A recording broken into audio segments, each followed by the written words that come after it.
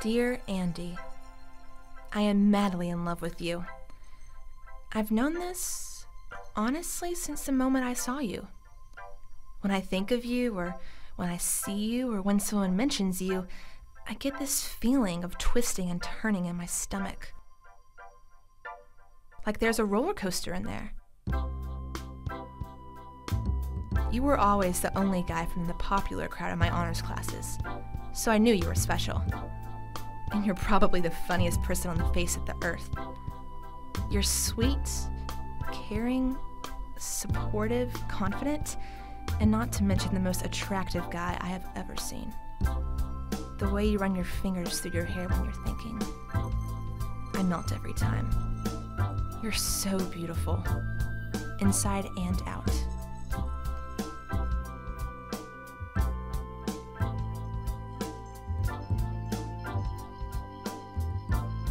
God, I can't wait till Hastings finds out about us. I can only imagine the look on her skinny little face when you tell her you're in love with me and not her. I still don't understand why you're dating her in the first place. She's always around you. It's weird. It's just adorable how shy you get around me. You get so worked up, you can't even talk to me in front of other people. But no worries. I see those hidden glances. I catch those secret smiles. That expression on your face when I can tell you're thinking about me, longing to be with me. I have those moments a lot too. I think about you all the time. And it's hard to help it. I can never seem to get away from you. Really, I can't. Everywhere I go, there you are. And that's not a bad thing. I love being around you. I think I would be completely content living the rest of my life watching you.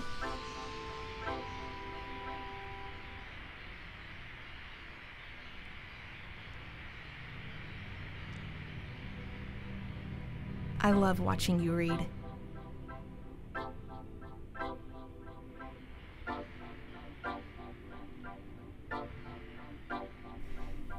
And I'm sorry if I get jealous sometimes. I know it's dumb. You're so devoted. But whenever I do start to feel the green-eyed monster creeping, I remember our times together. The feeling of your touch. The gentleness when you hold me.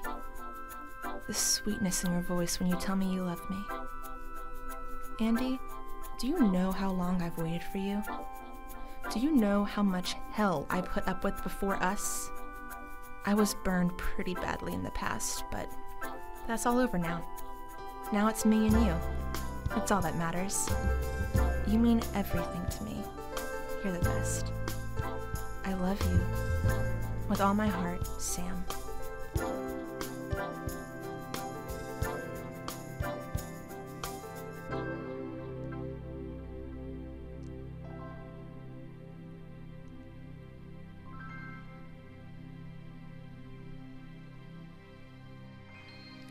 Andy, why did you do this? Why did you show her my letter? Didn't you know Hastings would show everybody else? It was supposed to be for you. Because I knew this would happen if people found out we were in love. I don't understand why you did it. I hate being angry with you like this, but that really wasn't nice, Andy. My so-called friends are all gone. I'm all alone. No one will give me a chance. My mom got a call from the principal. She wasn't too happy about it. It hurt. But the one that hurt me the most is you. Why did you yell at me for trying to spend time with you? And why did you call me crazy? And why did you say that you didn't love me? That you didn't even know me? That there never has been and never will be you and me? I'm confused. I mean, what if it is true? if I imagined it all? Where does that leave me? But that's not possible. I can still feel your hand in mine. I can still hear your heartbeat from when I was lying on your chest. I can still feel your breathing from when you held me close. This can't be my imagination.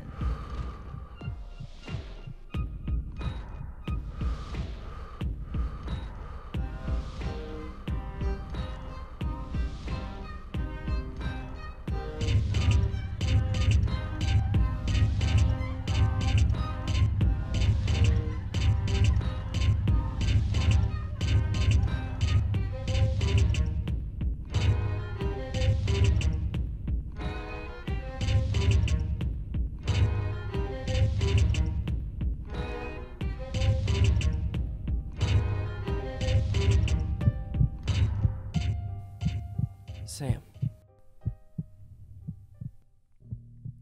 The Andy I saw today is not the Andy I am in love with. It's simply not you. This isn't real. There's no way life is really this horrible. I want to go back to where you loved me. Please, God, I want to go back. Andy, I'm coming home. I promise. I will come back to you.